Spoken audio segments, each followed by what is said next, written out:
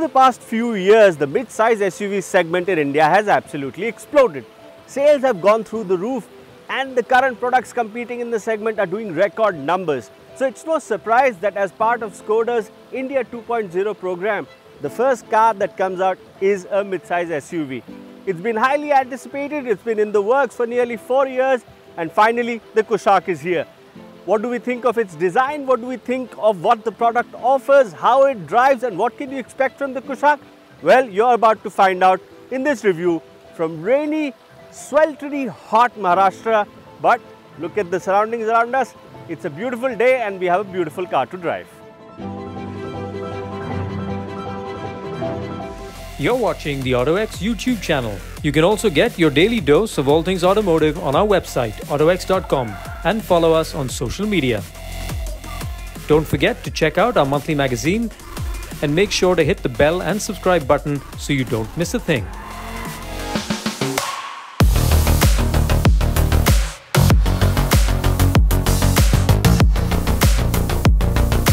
As you can see by the state of the Kushaq and me, the weather has not been too kind to us today. The monsoon has been playing hide and seek all day, which makes shooting this video very difficult. But what's good is that it makes assessing the dynamic abilities of the Kushaq much easier and much nicer. But I'll come to that later. First up, design. Now, design is a very important part of any product, and especially when you're trying to enter a very competitive segment like the mid-size SUV. And I have to say, at first impressions, the Kushaq is one hell of a looker. Sure, the honey orange shade helps. It attracts a lot of attention from people. I also like the restrained use of chrome. You see this trademark Skoda grille here. Yes, it's got a big chrome outline, but I think it looks very well integrated, especially when you see the chrome elements into the headlights and the fog lamps. So I would say the front of the car quite distinctive, quite aggressive, in your face, which for this segment is very necessary. 17-inch wheels, dual tone. This is the top of the line model, that's why you get 17-inch alloy wheels. On the mid trims you get 16-inch alloys, while on the base models you will be getting 16-inch steel wheels with wheel caps. But I think the wheels are very smart. This Skoda badging here is quite nicely done. It's a nicely integrated element into the profile of the car. Again, restrained use of the chrome, that's great. Big window line, quite distinctive, very easy to look out of. Strong shoulder lines running here, which are quite nice. I think the roof rails look quite good. The contrast of the silver roof rails with the rest of the car works quite well. The cladding is also very prominent to make the SUV look a bit more butch, look like something that can go off-road. It can't really, but yes, it gives it that visual element. The rear of the car is probably my highlight. The tail lights work well. These elements are very well integrated. Again, restrained use of the chrome. I like the Skoda badging. It's nicely done. It's not overtly in your face. Kushaq badging is good. Overall, I would have to say the Kushaq scores very well on style, maybe an 8 or a 9 out of 10. But there is one element that is there, the visual size, actually the physical size too. It does not look as big as the Creta when it comes to the length of the car or the height of the car, and that is also a fact because it's not as big as the Creta, it's just slightly smaller. So that could be something that could stand out to a few consumers. But once we get inside, let's find out if it's as practical as the Creta and how it fares for interior room and the interior design. Now, the interior design of a car is also very important, and I think here the Kushaq scores very well. The overall theme of the interior, this grey and black twin tone theme with these lovely seats, I think I quite like it. I'm not a fan of beige, so I'm very happy it's not beige. I would have preferred all black, but yes, I could live with this grey and beige. I really like this detailing here, this kind of geometric 3D pattern that's been done on the dashboard. That works quite well. I love the screen here. It's high resolution. It looks really good. It responds very well to the touch, and the UI of the new Skoda apps and the whole ecosystem is quite well designed. So it's quite easy to use. Of course, you don't get a digital instrument cluster, but I'm a fan of analog gauges anyway, and I don't really miss it. You do get an MID screen that displays all the relevant data. You know, when I first saw the steering wheel, these two-spoke steering wheels, which are all the rage when it comes to design now, I thought that's something I'm not really going to enjoy while I'm driving, but I have to say I really like how it works. It's just the right thickness. It's very easy to use. It feels like a high quality item, especially these chrome bezels are very easy to control, and overall I think the UI of the whole cabin has been designed very well. The layout is very thoughtful. You get ventilated seats, you get climate control system with these touch sliders that you can adjust. I don't think I'm a big fan. You know, even with the touch, you have to take your eyes off the road to adjust the fan speed or the temperature of the climate control. You get 4 USB outlets on the upper model of the car that we are driving. If you are a fan of USB-A, which means you still use an older cable or an older phone, well, that is available on the base trim models. You also get lots of smart Skoda touches inside the car. You get this windshield clip which holds your sticker, which is holding our FASTag right now. You get these really useful spaces in the doors. You can store big bottles. You get lots of all these touches. You get a net guard to mount your sort of bags inside the boot. So all those smart Skoda touches are very well integrated and very smartly thought out. I also love the front seats. Like I said, they're ventilated, they're very comfortable. They also offer you a lot of bolster support. The under thigh support is just perfect for my height, and I think full marks to Skoda for that. And like the exterior, you also see very restrained use of the chrome inside the cabin, like the highlight here in the dash, like the highlights on the air vents, like the highlights on the steering. So I think overall, I would say a very well designed interior, very practical, quite an interesting color theme. This orange piping, you know, just gives it a bit of flair. The big question also is, you know, in the front seat, there's enough headroom, shoulder room, leg room, the seats are comfortable. How is the rear seat? That's going to be $1 million question. How big is the boot? Let's find out right now. And here we are in the rear seat of the Kushaq. Well, at first impressions, the driver's seat is set to my preferences, and as you can see, there's ample amount of knee room available. There's also an ample amount of headroom available. People till about 6 feet of height should have no problem at all adjusting here. So yes, while the Kushaq does look slightly smaller than the Creta, it also is if you compare dimensions. I think interior room is more than sufficient for 4 adults. Yes, unlike the older Skoda cars that were based on MQB platform, there used to be a very pronounced tunnel here in the rear floor. That has been reduced greatly. So the third passenger, the middle passenger in the rear seat will have a much better time adjusting. But I would have to say, given the width of the Kushaq, 5 passengers, 3 passengers in the rear, 3 full-size adults, that is still a tight squeeze. 2 are much more comfortable, and despite what we saw in the style that the car looked slightly smaller, actually I would think for 4 full-size adults, the Kushaq has more than enough space and will be very comfortable on a long journey.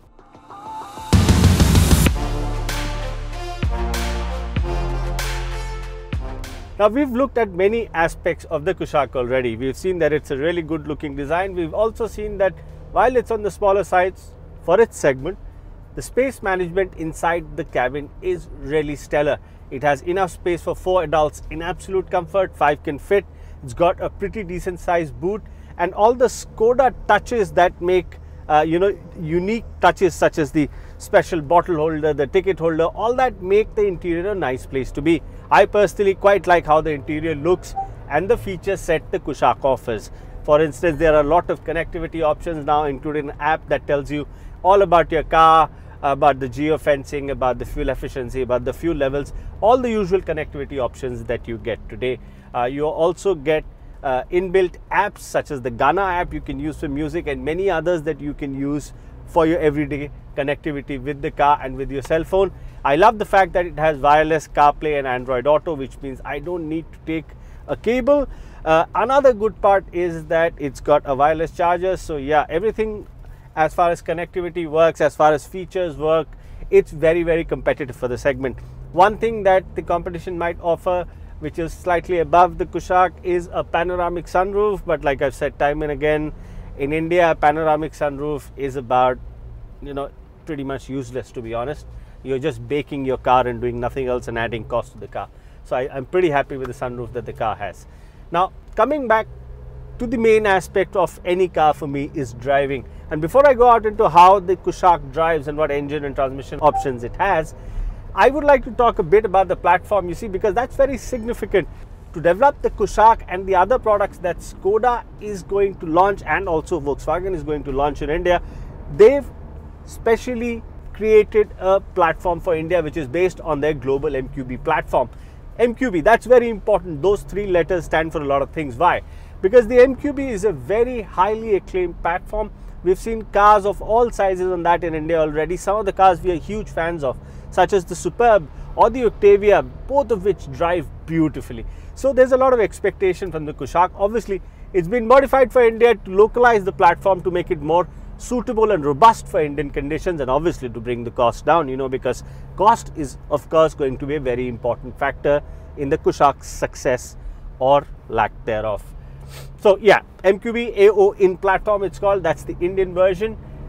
It's very stiff, it's modular, so you can expect a notch pack and a sedan to come on this. You can also expect the Volkswagen Tiguan based on the same platform.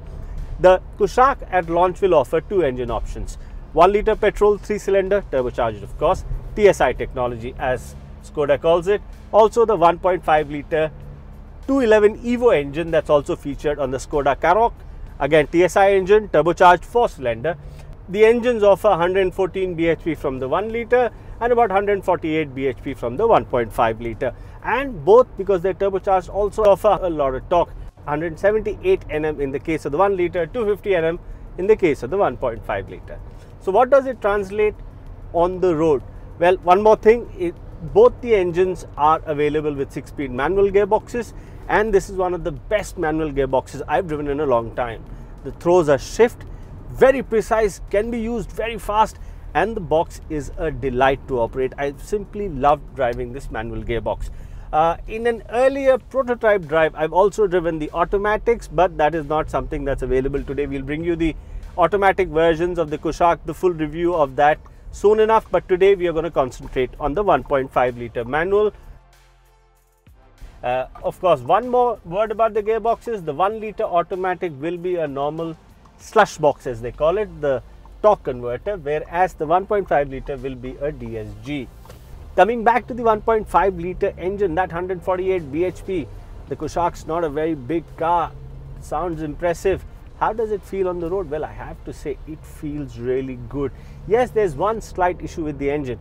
There's a significant amount of turbo lag. So below 2000 RPM, there's not much power, there's not much response. You have to wait for the engine to rev up to 2000. But once it's above the 2000 RPM mark, right till the 6000 RPM red line, the engine simply pulls like a train. The 250 Nm of torque is spread across a very wide power band, and the engine just relentlessly pulls no matter which gear you are in. And you know, on these twisty roads outside Bombay, I've really enjoyed the combination of the manual gearbox and the powerful engine.